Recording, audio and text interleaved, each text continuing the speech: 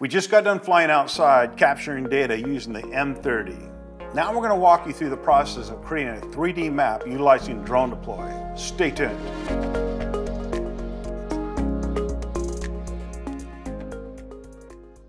So one of the best things about Drone Deploy is it can be used with Mac or PC, iOS or Android.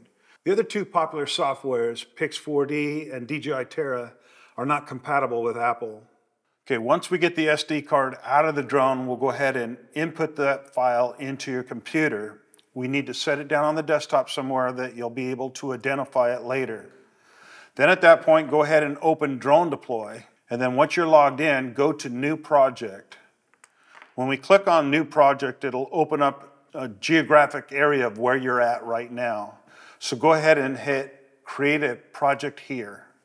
Once we've opened the project, this gives you the opportunity to name the project. So we'll name this project DSLRPros.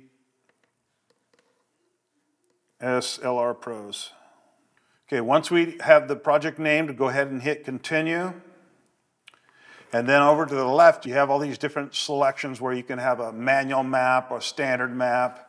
You can create a panorama. We'll go ahead and start it with a standard map, standard modeling map. Once we've opened that, we have to basically set the same parameter that we flew with the drone. So we'll go ahead and open this up a bit. We just grab the little icons here and we can move them to determine the area that we had flown or that we're going to fly. So once we've created that, we're going to go ahead and create a 3D map. We have options to fly a 2D map or a 3D map. So you go ahead and make that selection.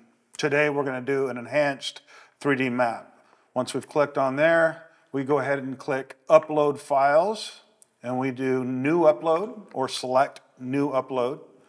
And then we'll choose the files. We go over to our desktop, and we're going to go ahead and click on that file that we had flown.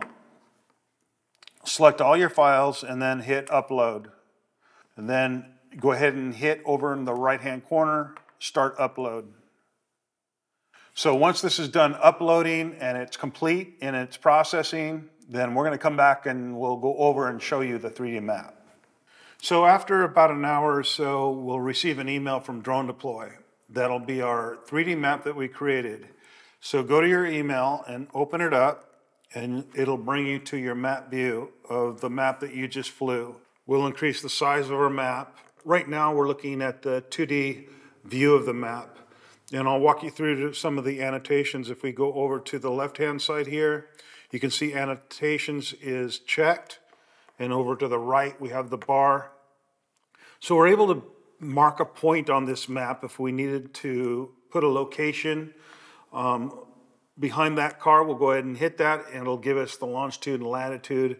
Some of the other things we can do is we can do measurements. So we can do a measurement distance, the length of the front wall of this building. So we'll go from right to left, and then we'll go ahead and click it once more on the end. And it'll give us a length measurement of 258 feet.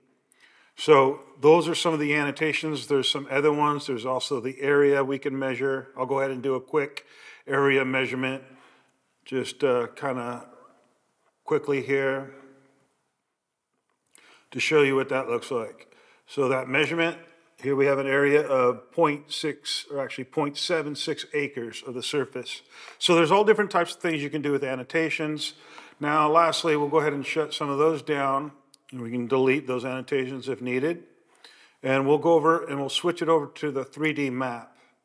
And what this does is it renders in the background. And remember, Drone Deploy is all cloud-based, so everything you received is coming back from the cloud, and you can save it to your desktop. So we'll go ahead and look at our 3D map here. And as you can see, we have the complete side view of the vehicles, of the building, the trees, everything in that surrounding area. We can move it around from one side to the other to view the other side of the building, where the roads and cars are parked. And this is very useful for law enforcement. If they have a warrant, they need to go and serve at a particular building somewhere. They can go ahead and do a pre-analysis and do a pre-check of the area that they're going to be going into. Just lots of different use case scenarios for 3D mapping. So basically you can do whatever you want with this map. You can enlarge it, make it smaller, turn it around. And in doing that, we can go to an elevation and we can see different elevations that are basically shown in different colors, representing different elevations.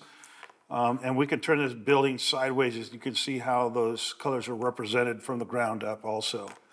Red being the higher areas, and you can actually see the distance in feet off to the left.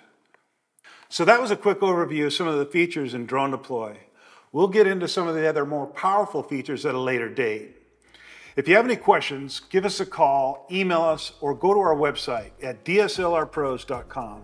This is Derrick Ward, Director of Public Safety for DSLR Pros. Thanks for tuning in and fly safe.